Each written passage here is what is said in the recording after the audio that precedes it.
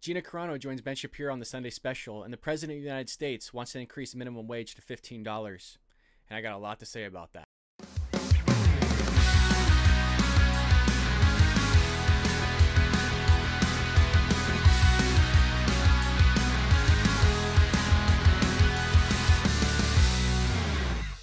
So this episode was an emotional episode and probably one of the best Sunday specials Ben Shapiro has done, where Gina takes us through the emotional roller coaster and the pain that Disney and Lucasfilm have put her through. Half this pain is coming from Lucasfilm and Disney, and the other half is coming from the leftist mob. The episode opens up with Gina taking us through on how she got casted on The Mandalorian, and then kind of what were the first glimpses where she noticed that Disney was looking into her and kind of watching her like a hawk. And how quickly was it apparent to you that politics was going to be a problem, either in the production of the show or on the set or in any way? When we first started having, problems was, it had to have been on the pronoun usage, I think, was the first problem. Can you take us through sort of the controversy over the transgender pronouns? Because that was the first time you started really trending on Twitter for politics. I ended up putting beep bop boop in my, Twitter bio, and 100%, um, it was 100% to go to the Twitter mob that was telling you what to do, and it had 0 to do with trying to go after the transgendered community, because I would never do that. I'm just me personally, I'm not trying to target anybody or go out after anybody. And so as soon as I saw people started taking that wrong, I put right after that, I was like, "No, beep bop boop" was like me just saying, I literally said to my friend, I was like, "You know, let's put something in my bio just to show, like, I can put whatever I want in my bio, just like they put, like, whatever they want in their bio, like Trash Panda and all this stuff." And, like, so I just put these noises in my bio, and then there was this crazy meltdown. It was just a big, massive meltdown, and all the fear and all of the stuff goes straight through your skin, and you start like, "Whoa, what is?" What I love about this portion of the interview is that Gina is showing that she is pro free speech. It's her words. Nobody can censor her. Nobody could take those words away. And that she's going to post whatever she wants on her social media account because it's her social media account. It's her words. And that you see constantly, especially throughout 2020 and 2021, is that these big tech companies are trying to censor conservatives and anybody out there that they disagree with. What Gina has shown throughout this interview is that she's not out there to hurt anybody. She's not being malicious. She's not being evil. She's not targeting anyone. She's just merely voicing her opinion and at times hoping that people can unify around those opinions that she's giving. It was kind of funny to watch because you could see her trying to process the leftist mob mentality as well as Disney and Lucasfilm on the postings that she made on Twitter. What happened was Disney sent over a media personnel to her house on to kind of coach her through things, kind of give her a little bit of PR work. And through that, the media person explained to her that the left is going to react with emotional responses from another emotional response. And that's how Gina needs to get through to them. But Gina's trying to comprehend that if somebody gives me an emotional response, what I'm going to do is give them a logical and reasoning response. And that's something that they need to accept. And we as conservatives have been dealing with that for years, where the left has given us an emotional response, and what they want from us in return is another emotional response. But what we give them instead is a logical and reasoning answer, a factual-based answer, maybe on statistics or something else, and they're not able to comprehend that because what they're expecting is another emotional response to their emotional response. And see Gina trying to go through that as somebody that's new to this political sphere is quite entertaining, I must say. And I hope that she sees it one day on that.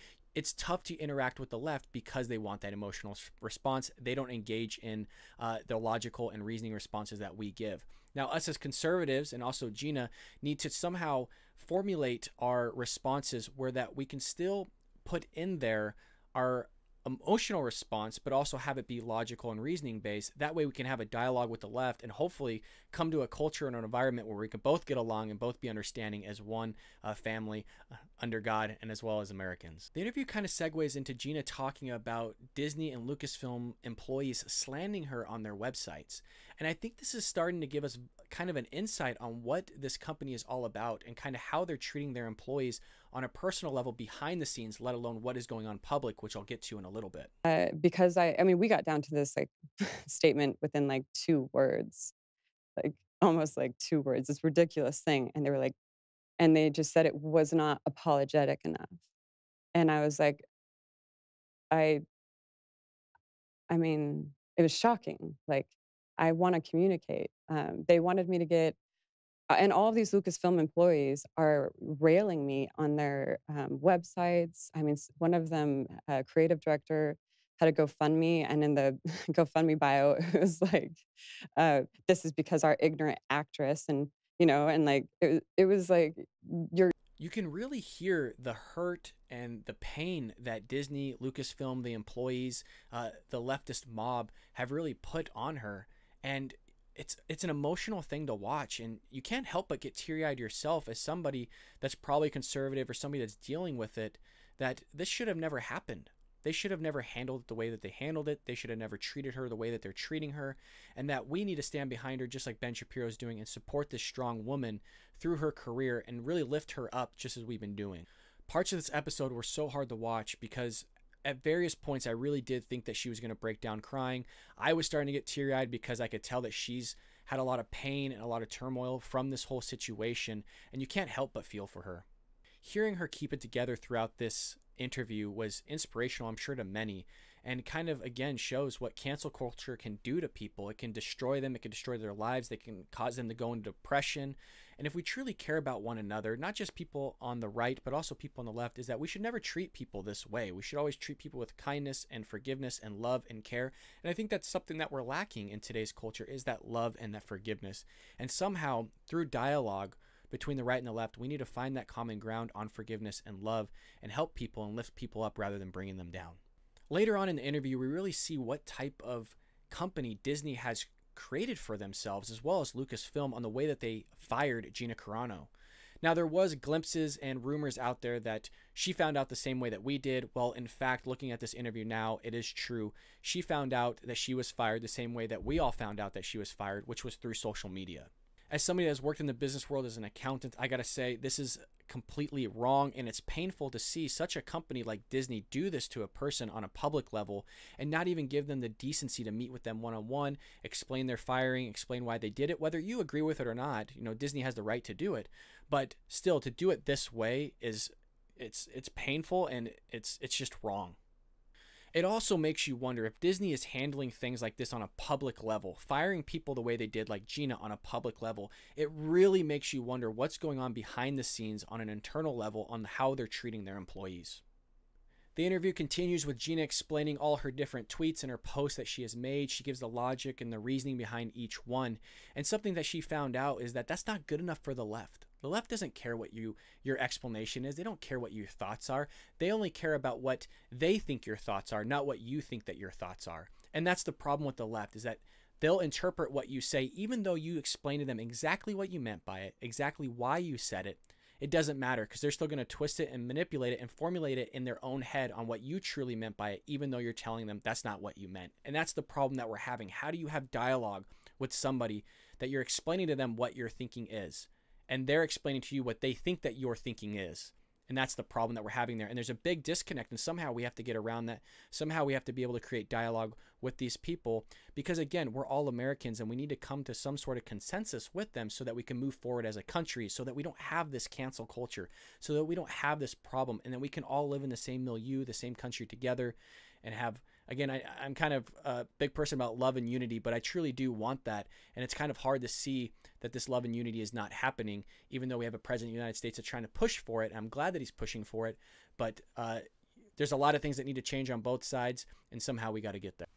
Lastly, the big thing that resonated with me was Gina's message of hope for conservatives, for people out there that have been canceled, is that there's other tables that are being created that you're invited to. And that's something that we need to do as conservatives, is create a competition, enter the entertainment industry like Ben Shapiro is doing, and offer up a table where not just conservatives can sit at, but everybody else can sit at.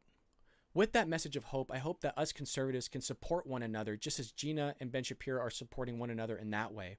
So I hope that you can like and subscribe to my channel so that we can get this message across as conservatives, and that I can invite other conservatives onto my channel, invite them on my table or to my table so that they can get their message across, and so that none of us get canceled and that free speech moves forward in this country. And now we transition into our president talking about taking the federal minimum wage from $7.25 to $15. I'm going to give you my perspective as an accountant and also as a conservative. So the first thing we want to look at is asking ourselves if the government should intervene in the free market where they're able to dictate what an employee's wage is and what the employer is going to pay that employee. Now, the general answer, not just on a conservative level, but also on an accounting level or economics level, the answer should be no, just in general. The reason why is because what does the government know, one, about you on an individual level, and two, what your skill is worth? You know what your skill is worth. The government does not. And it's between you and your employer on to dictate what that rate should be based on the skills that you can provide that employer. Well, what the government is doing now by increasing the minimum wage is they're making an even playing field for all parties that are within the free market. You might be asking, well, what's the problem with that? We're giving people more money, we're raising them up out of poverty, and we're increasing their wages to a living standard that's acceptable and maybe adjusted for inflation. And in some sense of an argument, if you're dealing with empathy, yeah, you do have an argument because we want people to be paid more money so they can live better lives and then they can support their children and their families and things of that nature. That's absolutely right. We want to help people, but the government forcing their hand has just handicapped a low skill worker versus a moderate to high skill worker. And I'll give you an example. Say there's two employees that an employer is looking at. There's an employee that has an associate's degree or a bachelor's degree versus an employee that has a general ed degree. Well, before, you could probably get that person with a general ed degree for a lot cheaper than you would that person with an associate's degree. But now by increasing that wage, now you have a GED person or an employee versus a college graduate, somebody with an associate's degree or bachelor's degree at the same wage. Well, that employer is going to go for that person that has more skill and more education versus that person that doesn't. So you just caused somebody to lose their job for absolutely no reason. Furthermore, you just lost people the opportunity to negotiate a higher wage because now the government has forced their hand and now providing and forcing an employer to pay an employee a wage that they might not even be worth in the first place. I can give you another example. Say we're talking about ice hockey, the NHL, and I'm a hockey player and I'm getting drafted into the NHL. It's my first season. I'm a rookie. And then you have somebody that's an all-star, maybe Connor McDavid, and he's making $25 million. Well, what the government's doing is they're coming in and saying, hey, Connor McDavid, one of the best players in the NHL, yes, he's getting paid $25 million, but you know what? We have a rookie here. He too should be getting paid $25 million. So what is that employer going to do? Well, they're going to keep Conor McGregor, right? They're paying him $25 million. He is worth that money on skill level base alone. And then he's going to get rid of me as a rookie because my skill level is not there and there's no way that I'm worth $25 million. And so although it's a drastic example, this is what the government is doing by intervening into the free market and dictating what an employer should be paying an employee. If you want to see what happens when you increase wages within a state or within a city, you don't have to look any further than the state of California that's having a mass exodus.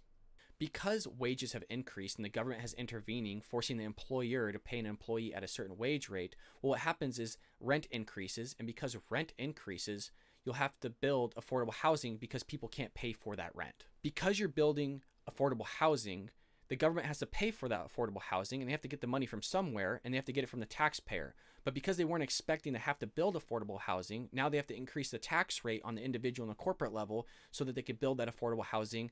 And now what that does is that's going to draw people from the state because people don't want to pay higher taxes because they're already being taxed at extraordinary rates as it is. So now people don't have more money in their pocket. The government's not getting any more money from their citizens because their citizens are moving to another state and giving that other state their money. So now that hole is even deeper than it was before the government decided to put their hand into the free market and decide what somebody should be worth. One of the other things that is wrong by the government intervening is that, again, they are dictating what you are worth. Why should the government dictate not only what you're worth, but also telling an employer what you're worth as well? If you're not seeing an imbalance of power between the federal government and also the individual, there's nothing more telling than the government coming in and telling you what you're worth. Even coming from an accounting standpoint, again, somebody that's done someone's financial statements, their reviews, their compilations, things of that nature, the government has no idea on an individual basis, on an individual company's basis, what their financials look like, if that's something they can take on, if that's something that's going to help their business, is that something that's going to prosper their business, or is that something that's going to hurt their business? They don't care. They just look at the bottom line. Hey, we're giving people more money. They deserve more money, so let's give it to them. By increasing the minimum wage, you just hurt the employee and the employer. You hurt the employee by forcing them to pay a wage that they don't agree upon and that they might not be able to take in financially. You also just hurt the employee because now you just forced them to receive a wage that they know that they might not be worth and now are not going to be hired. They might be replaced. Or two, they might have their hours cut. So they just went from maybe full-time to now half-time.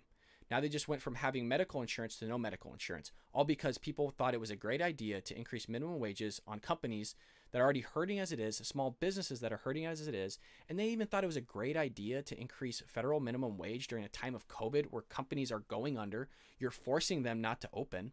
You're forcing them now to pay a wage that's higher than they did, and even sometimes double that wage, even if it's not this year or next year. You're causing them even more suffering and pain on trying to get out of this hole that you guys dug them because you decided it was a great idea to close them down. Another thing that happens with minimum wage is that big companies are able to eat the cost versus a small company that's not able to eat the cost. And a lot of times we look at Walmart, Target, whoever it may be, you look at these big companies and go, well, look at how much of their profit is, look at their revenues. They can take the hit on this $15 minimum wage. And yes, you are true. They can take the hit on a minimum wage like $15, but that's not what we're talking about. We're talking about the mom and pop shops. We're talking about the 88% of small businesses that make up this country. And we have to decide, can they take that hit? Should they take that hit right now or in the future? Can they afford a $15 minimum wage? They might be able to afford it and get by, but that's going to slow the growth. When they slow the growth, or when the government causes them to slow growth, now what happens is that slows the growth of the economy because now people can't invest. They don't have extra money. They're putting that money in someone else. The other person now putting that money in the rent. Now that rent's going into affordable housing. And you have this trickle-down effect that happens. I know people don't want to believe that it does happen, but I'm telling you right now, in general, a trickle-down effect does happen in some way, shape, or form. And I'm still on the question, and I still have yet to get an answer from anybody on the left or a Democrat.